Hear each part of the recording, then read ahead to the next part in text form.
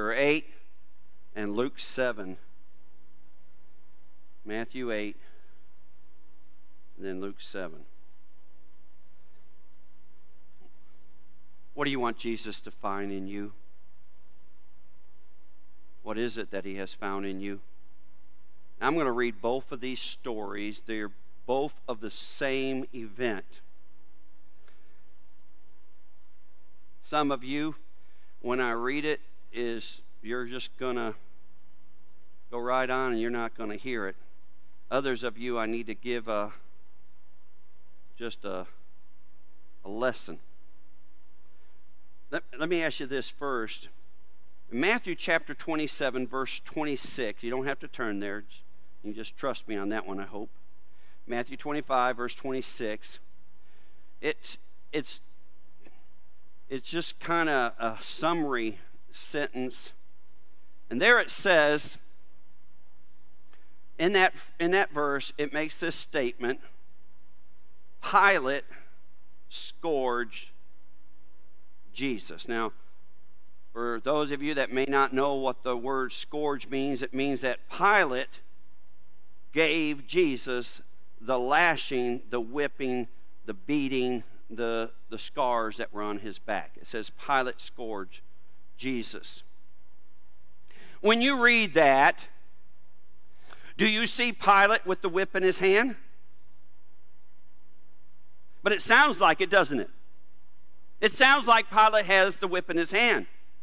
But the other Gospels break it down and let us know that Pilate authorized the scourging of of Jesus. He didn't actually do the scourging, but the Scripture says Pilate scourged Jesus. The soldiers are the one that used the whip and scourged Jesus. So when you read that, you don't think there's any kind of problem or that it's a lie or a contradiction, do you?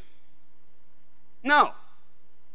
The same thing would be if you made the statement today that Hitler slaughtered the Jews.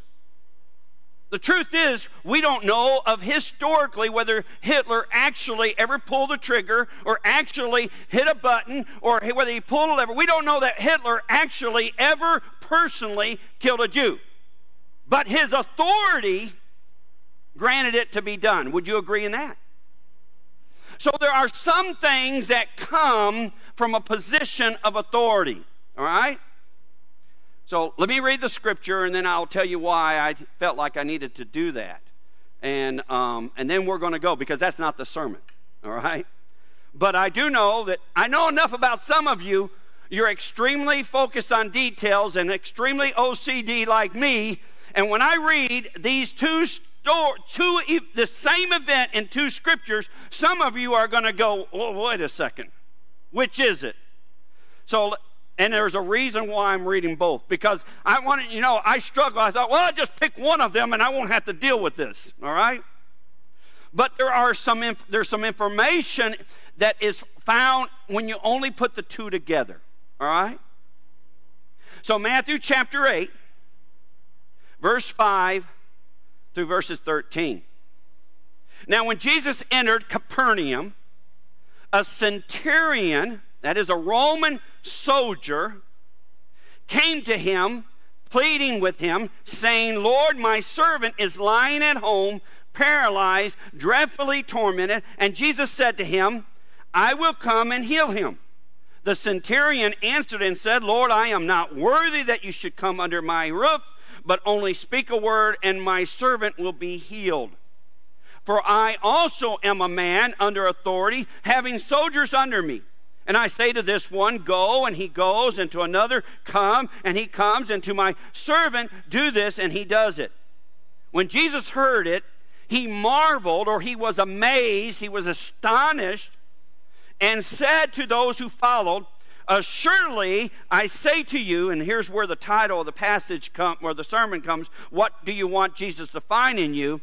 Jesus says, I'm telling you, I solemnly declare, I assuredly tell you the truth. I say to you, I have not found such great faith, not in Israel. Not in all of Israel. I haven't found this kind of faith.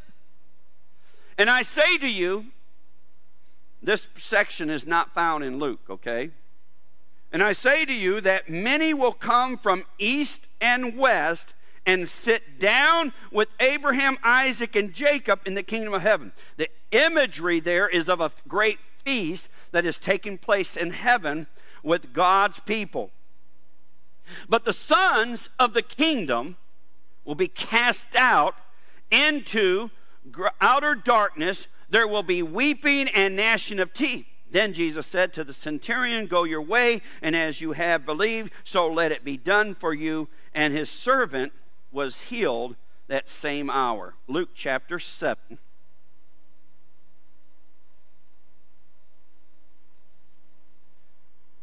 Verse 1 through 10. Well, now, when Jesus concluded all his sayings, he has just finished the Sermon on the Mount in Luke's version. In the hearing of the people, he entered Capernaum. And a certain centurion's servant who was dear or greatly loved by him, that's the centurion, was sick and ready to die. So when he, that is the centurion, heard about Jesus, now we'll find out how well you were listening. He sent elders of the Jews to him, pleasing with him to come and heal his servant. And when they came to Jesus, they begged him earnestly, that is, those that were sent by the centurion soldier, saying that the one for whom he should do this was deserving or worthy of Jesus to do this act of healing. And the reason he was deserving or worthy is because he loves our nation and has built us a synagogue.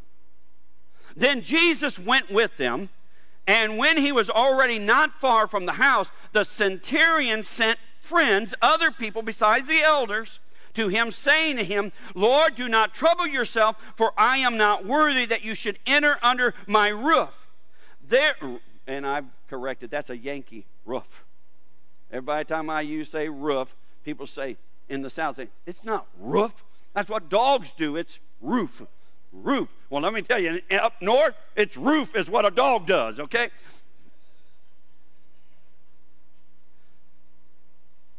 I am not, you should enter under my, you tell me whether it's roof or roof. Therefore, I did not even think myself worthy to come to you, but say the word, and my servant will be healed. For I also, and here's the thing, I also am a man placed under authority. This is almost the same as in Matthew. Having soldiers under me, I say to one, go, and he goes, and to another, come, and he comes, and to my servant, do this, and he will do it. When Jesus heard these things, he marveled at him and turned around and said to the crowd that followed him, I say to you, I have not found such great faith, not even in Israel. And those who were sent, returning to the house, found the servant well who had been sick. First thing, do not confuse this story, this miracle, with the first miracle that I started out with, the miracle of the healing of the nobleman's son, because that's found, as we read, that was in John chapter 4, verse 46 and 54. Many things are different about that. This event is in Capernaum.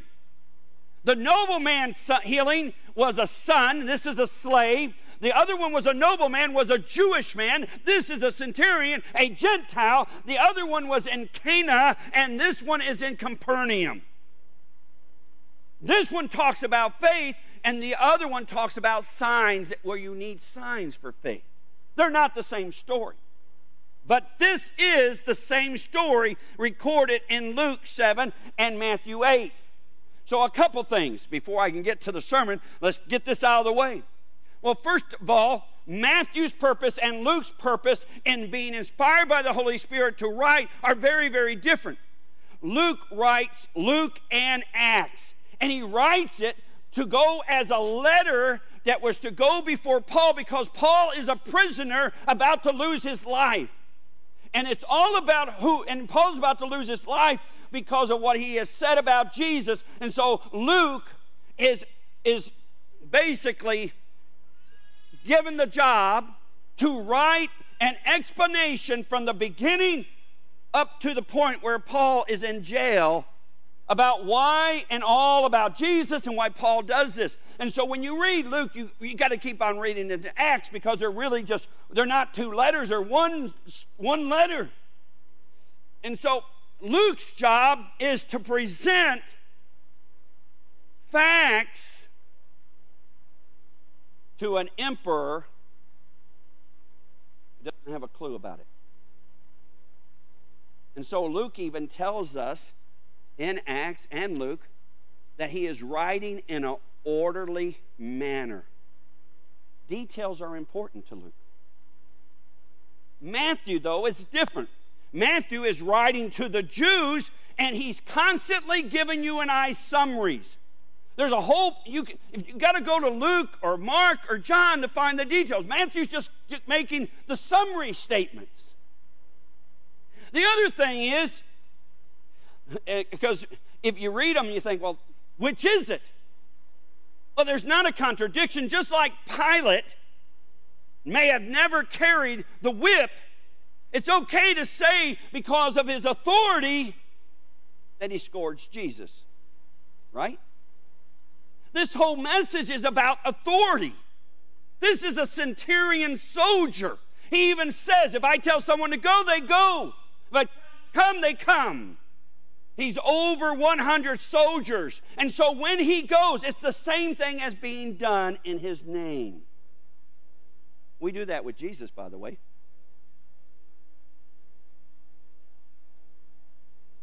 I hope you do. I know Dr. Barnes, if he was here, would hope you would do. That you never give glory to a medicine or to a doctor. You give all glory and healing to who? Jesus. The means really aren't important, are they? Not in relationship to giving him praise or glory, because you recognize that God, Jesus, is over all, and he has all authority, and so we give him praise. We don't give the medicine we're on, or the chemo treatment we had, or the radiation, or the doctors we had. Regardless of how good and how kind and gentle they were, the praise doesn't lie with them. That would be what? For a Christian to do that, that would be what? That would be idolatry. It's called sin. That's exactly right. You don't give the glory that belongs to God to any man, and you don't share his glory with any man or anything or any structure. We know that, right? You know that. So when I declare that God did a work in my life, the means and the methods may change, but none of them get the glory. This centurion soldier, by the way, is a Gentile. He's a Roman. And this word servant literally means slave. If you do some work, it talks about him building a synagogue. Let me give a denarii. A denarii was what 1 day's wage was. I don't know what your 1 day's wage is, but in the biblical term it would be a denarii. Now, I guarantee it that a day's wage for each of us in here is different. But whatever your day's wage is, that would be a denarii biblically. And you think, well, hey, his is $50.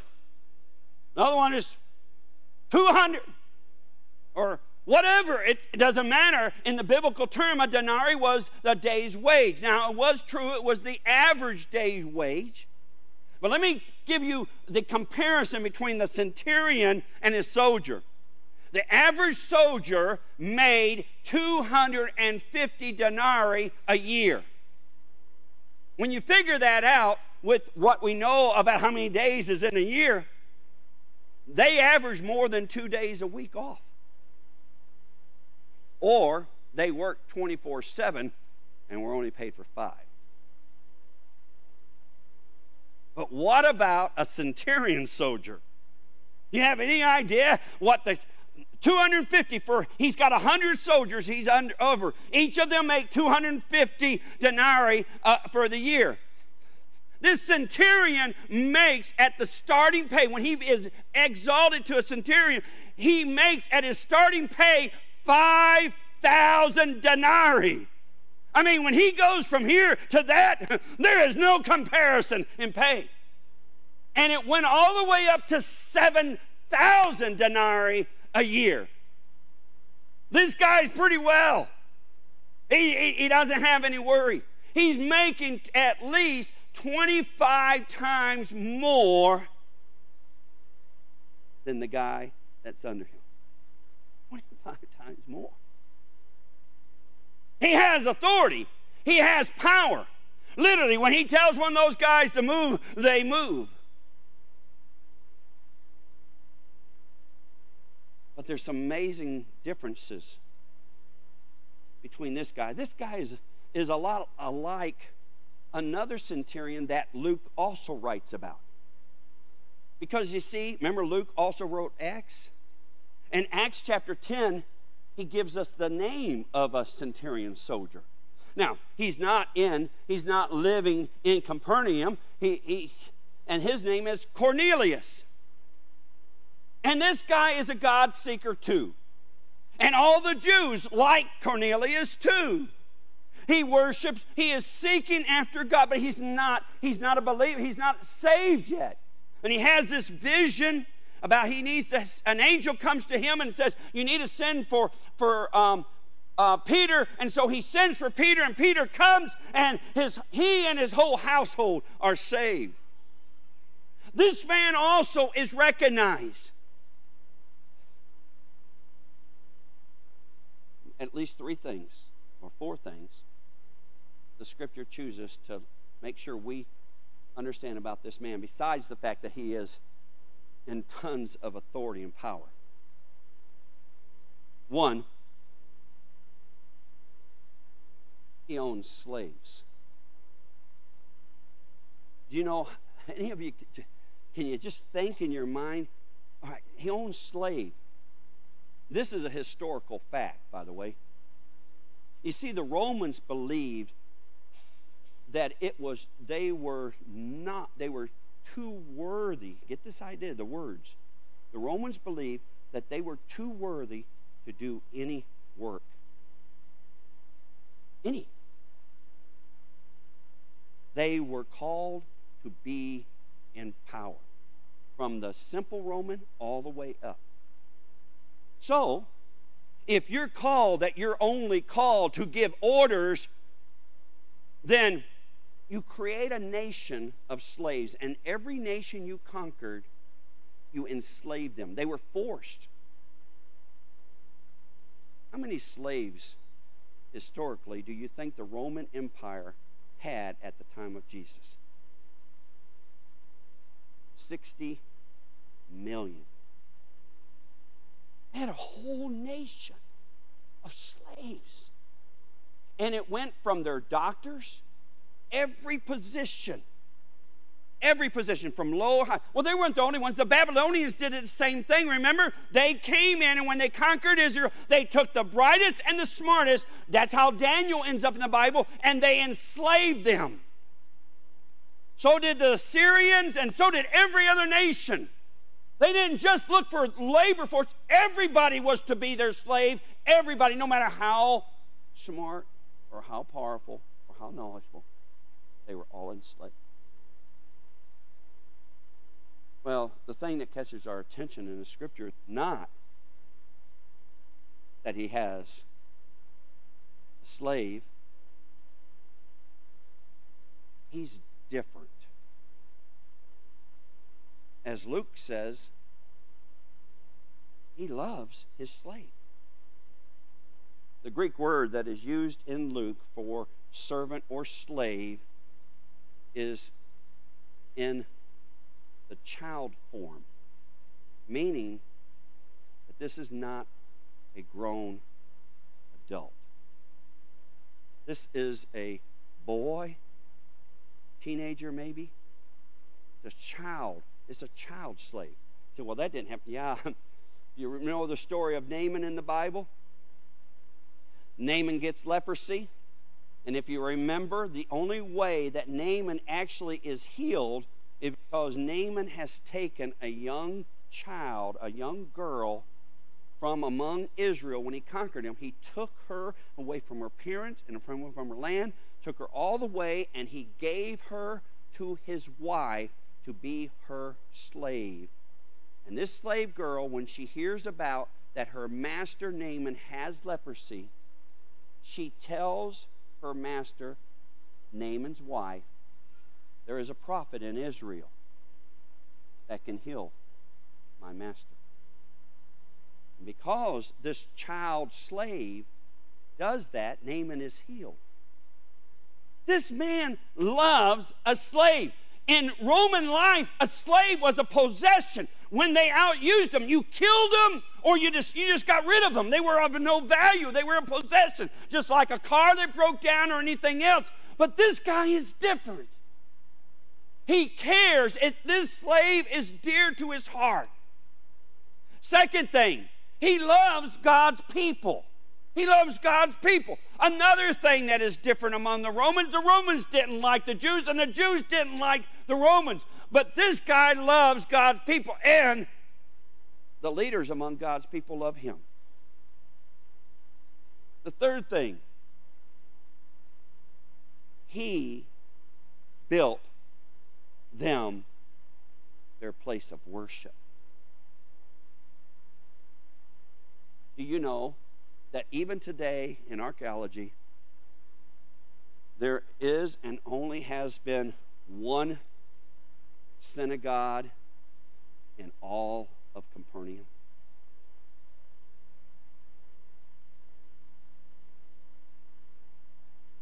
Almost all of Jesus' ministry is done in Capernaum.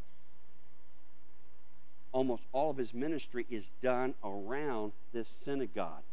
And this synagogue was built by a non-Jew.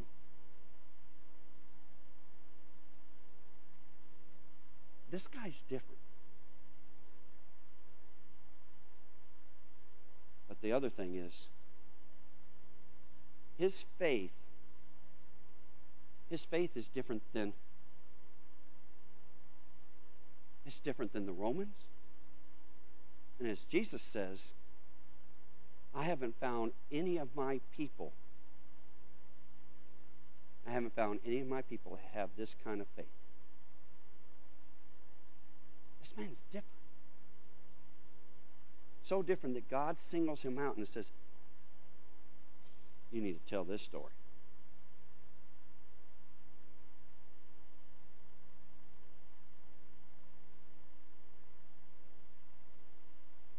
In Hebrews chapter 11, it says that faith pleases God. This man has faith that pleases God, far above and beyond everybody else. In Ephesians, it tells us that this kind of faith is the only thing that can save us. This man has pleasing faith and saving faith. He's not saved yet.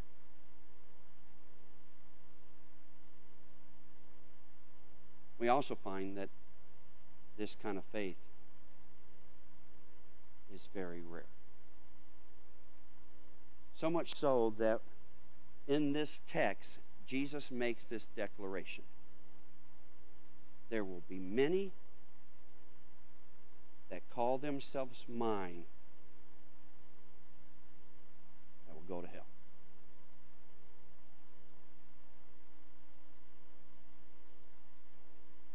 And he doesn't lift up a Jew to show the difference. He lifts up a man that is probably richer than the rich young ruler. He picks out a man that has given more to Israel than Nicodemus. He picks out a man that has more faith than Peter does. Because remember when Jesus says, I have not found this kind of faith in all of Israel? You know what that means? That means none of his disciples have it either. None of them. This man's an exception. The man doesn't think he's an exception, which is always beautiful. The Romans were incredible people. They learned to speak, especially like the soldiers, centurions. They learned to speak just about every language that they conquered. It was a must. They didn't have to. And by that time, the world was basically speaking Greek everywhere to get around. But the Romans, a good Roman would, especially one with authority, would learn how to communicate in the other people's languages. And yet, the language for the Romans was not Greek. It was what we call today Latin.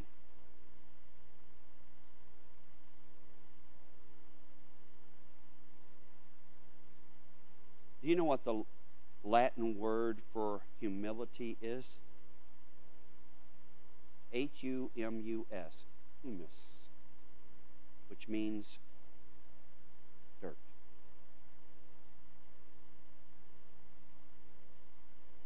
I'm just dirt.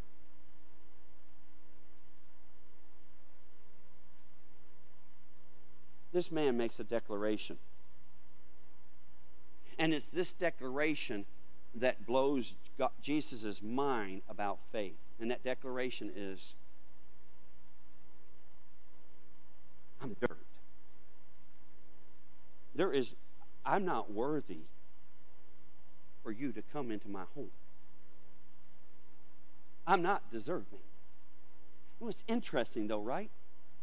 Let me give you some of the contrasts in these two scriptures. The centurion pleads for a dying slave. The Jews plead for the centurion.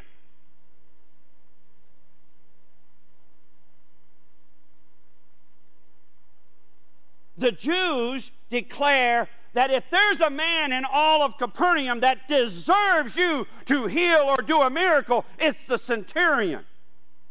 But the centurion declares, there is no way that anyone is worthy or deserving for you to even come into my home. Now, he doesn't talk about healing. I'm not worthy or deserving for you to even come in my home. I'm just human. I'm just dirt. And that is what causes Jesus to say, I haven't found like that kind of faith. And I'm telling you, it's very rare in churches. Because whenever you and I start talking about the need for healing in somebody else's life, immediately our mind goes back to the place, well, they're young, they're vibrant, or they've served the Lord all their life. You owe me, God. You owe me.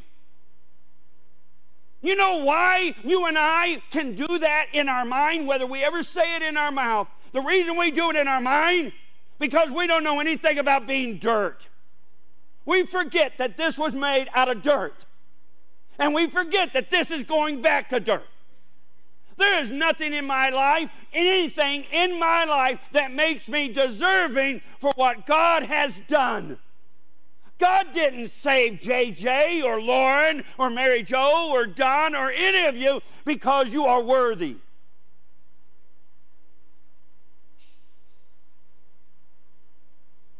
And if you take every man that ever has lived and put them together, all of them together still don't make mankind worthy of that sacrifice.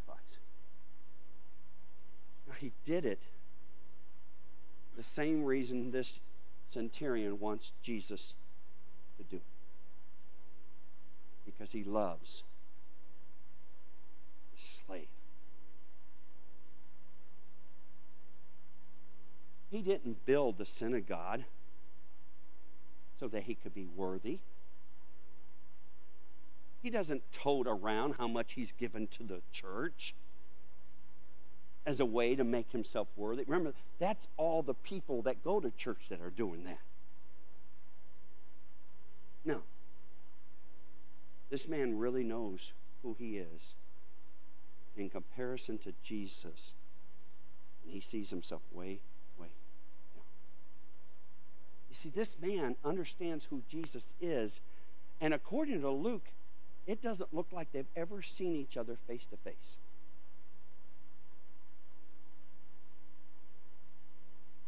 In fact, it makes it clear he does what he does because he heard about Jesus.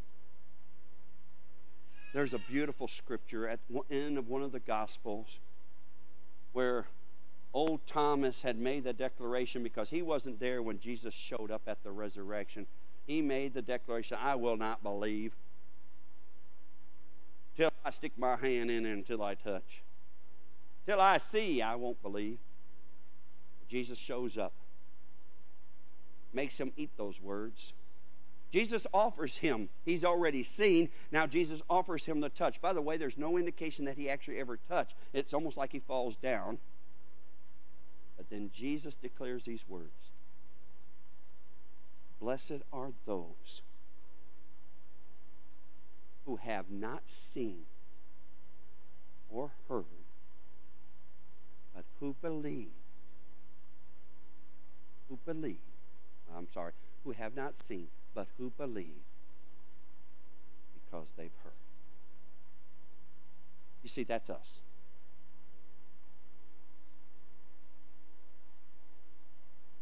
It appears by what Jesus makes declaring about the east and west that this centurion is going to sit down with Abraham, Isaac, and Jacob, and the very elders of the synagogue aren't.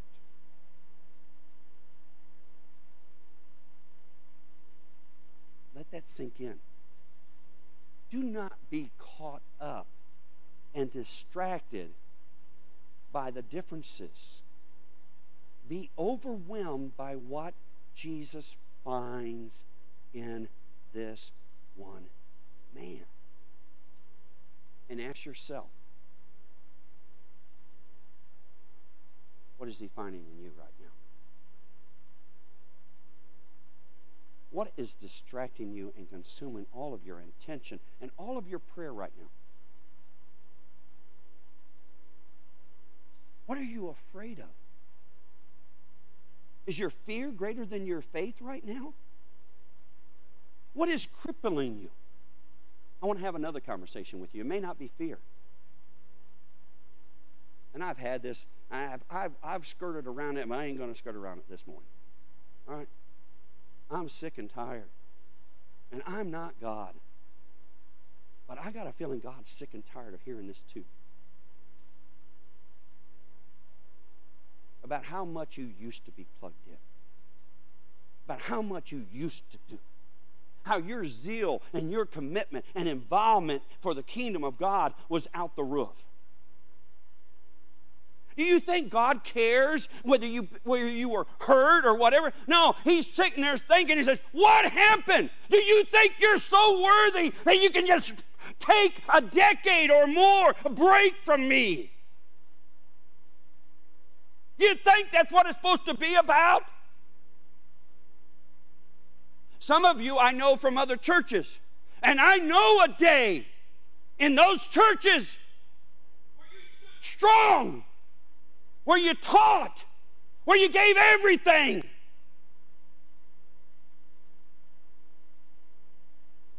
What's he finding in you right now? Are you just limping? Where is your zeal and commitment? He knows the days when you were involved in youth or children or whatever kind of life and ministry. He knows when you were in your word, in his word. He knows when you really used to pray and not just when bad things happen.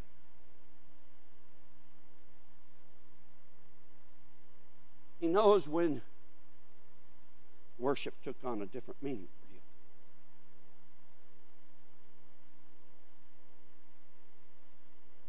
Well, maybe fear, anxiety, just being stuck isn't your problem.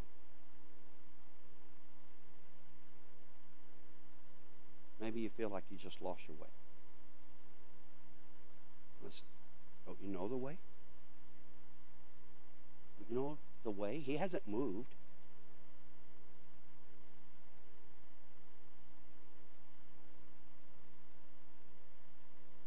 So are you saying that your commitment is, if he looked right now, he would say, no, your commitment stinks. Now, some of you have never had it, right? You've always been living off of everybody else's. Your husband, your wife, your parents' faith. It's time for that to change. Would you not agree?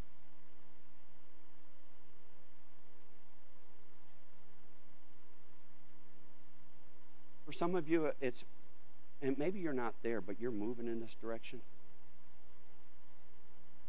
Your love for him, you're very distracted right now. You're trying to serve him and another master at the same time. Some of you, basically, this is the bottom line of your serving.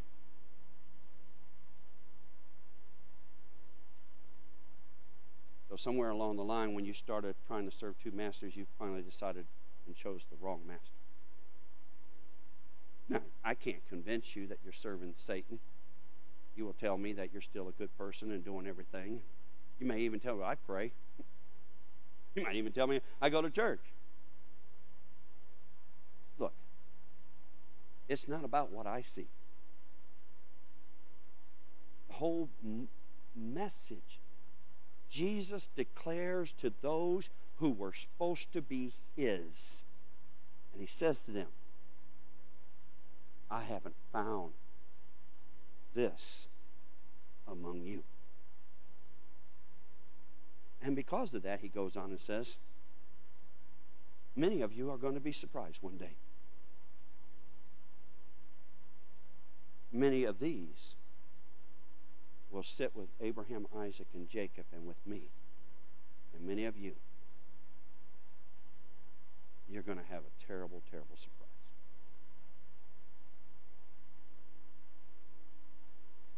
And I don't think a conversation with him about when you had a prayer and when you got wet and what you used to do is going to work at all. Because you see, the only reason you and I would have that conversation because we think we're what? Worthy.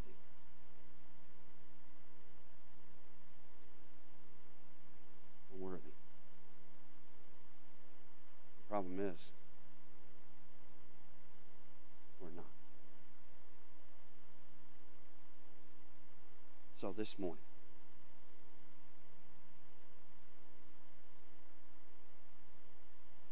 when he looks at you and me, what does he find? Is that what you want him to find? What do you want him to find?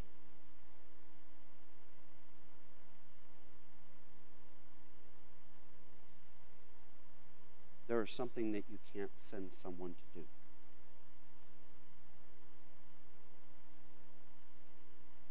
That you have to do on your own.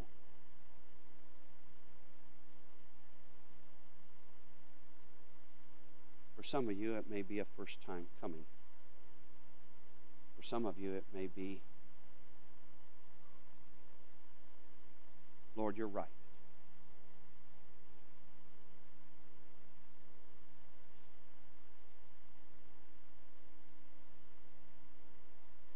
I don't think you're pleased with what you see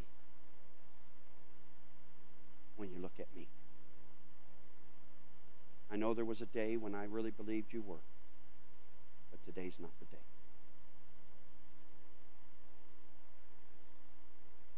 And Lord, I come seeking you, like Isaiah said, because I believe you have gotten into my most uncomfortable zone of all. And I believe it's your voice and not Don Pierson's voice I hear right now. And I come saying to you,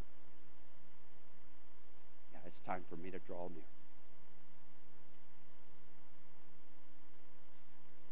Artie, take your place.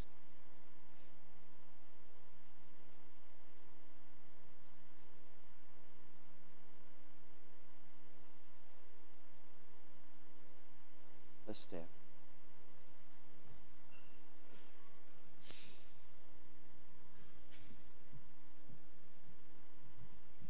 Father,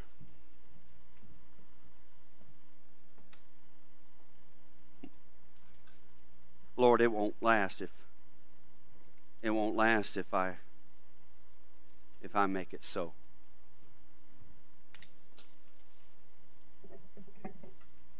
No man can come to you unless you draw them. But I, are very much aware that when you draw, we can say no. And so, Father, I'm praying that you're drawing right now, and there won't be any no's. There will be such clarity in each heart as to what it is you see, but also what you're seeking. And I would pray, Father, that commitments, whether it be for salvation or for surrender, for submission, be made so that you find what you really seek in me and in us. Let it begin here today.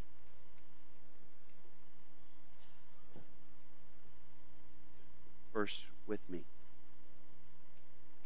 Let my zeal be real, not faked or artificial.